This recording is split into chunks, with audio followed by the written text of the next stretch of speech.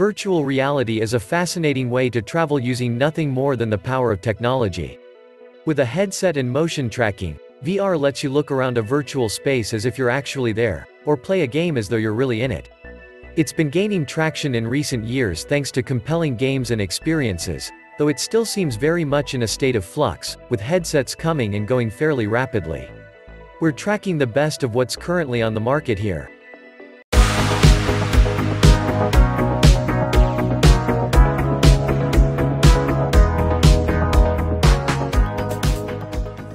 In the current wave of VR, Oculus Rift was the first big name, and it still holds a major position in the sector. However, it is giving up on its dedicated tethered VR headset, discontinuing the Rift S to focus on the standalone Quest 2. It doesn't mean that you can't use PCVR with the company's new headset, you'll just need an accessory cable. Oculus Quest 2 is a $300 standalone VR headset that is powered by a Qualcomm Snapdragon 865. An upgrade over the original Quest Snapdragon 835. This VR headset provides a complete VR experience in a single unit with no wires required, except to charge the headset, and currently has the highest resolution of any consumer VR headset at 1920 by 1832. A surprisingly large library of VR software is available in the onboard store, and it has 2 motion controls for full 6DoF head and hand tracking. You can still enjoy tethered VR with the Quest 2, though. With the $79 Oculus Link cable, you can hook up the Quest 2 to your PC and use it just like a tethered Rift S to play PC-specific VR games like Half-Life, Alyx. Though the cable is expensive, considering the Quest 2 is $100 less than the original Quest, it still comes out ahead in terms of value, even with the accessory. Check the link below for products and price details.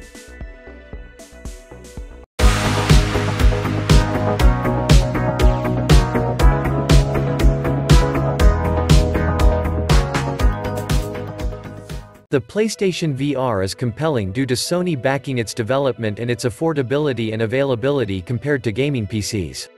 All you need is the headset, a PlayStation 4, and a PlayStation camera, included with most PlayStation VR bundles.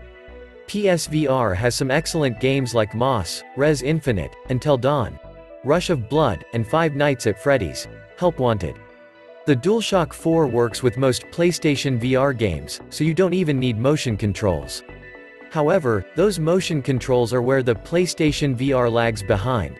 The headset still uses the PlayStation Move wands from the PlayStation 3 era, and they aren't nearly as capable or comfortable as the Oculus Touch controllers.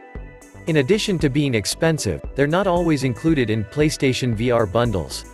It appears that the PlayStation VR will work with the upcoming PlayStation 5.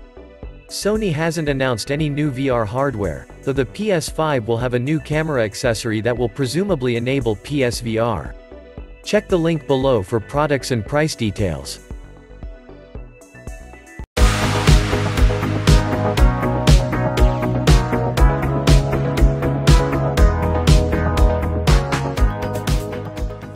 HTC's Vive Cosmos headset boasts a higher resolution and replaces the external base stations with outward-facing cameras for motion tracking.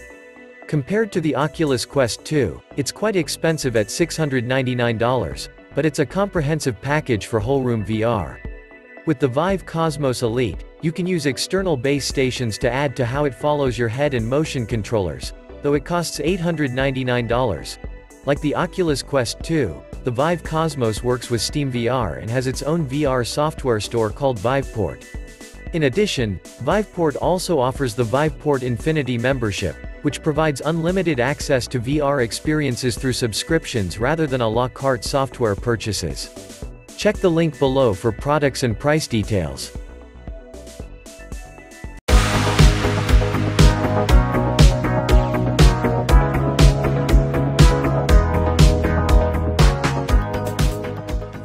HTC Vive Cosmos is expensive, but Valve's own PC-tethered VR headset, the Valve Index, is even more expensive.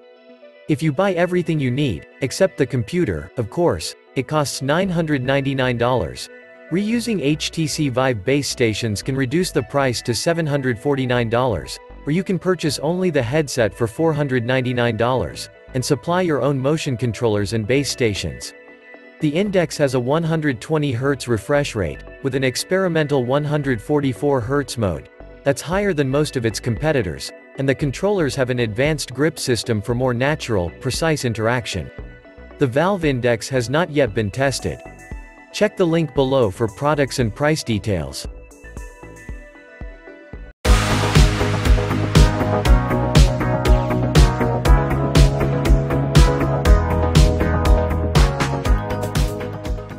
Microsoft is promoting its partnership with headset manufacturers to create a series of Windows 10-ready, mixed reality headsets.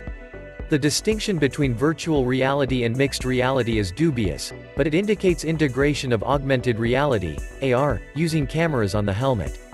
With all the headsets we've tested, the hardware is solid and the setup is straightforward, but position tracking isn't as accurate as tethered headsets with external sensors or the Quest 2 with its outward-facing tracking camera. The Windows Mixed Reality Store also doesn't have as many compelling VR experiences as the Rift and Steam VR stores, though you can play Steam VR games on Windows Mixed Reality headsets with a bit of software hacking. There have been several third-party manufacturers working on Windows Mixed Reality headsets over the last few years, but the only current generation consumer headset is the HP Reverb G2. Check the link below for products and price details.